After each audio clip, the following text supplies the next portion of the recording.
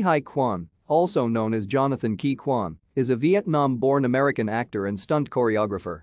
He is best known for his film appearances in the 1980s, portraying Data in the Goonies and Indiana Jones sidekick Short Round and Indiana Jones and the Temple of Doom.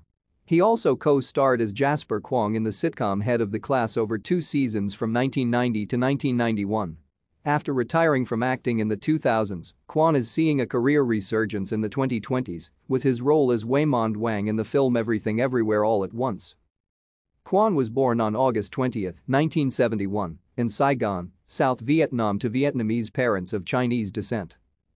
His family fled Vietnam in 1978 where his father and 5 siblings arrived in a refugee camp in Hong Kong, separating from his mother and 3 other siblings who fled to Malaysia.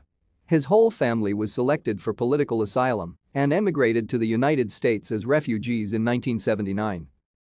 Quan attended Mount Gleason Junior High in Tujunga, California, and Alhambra High School in Alhambra, California.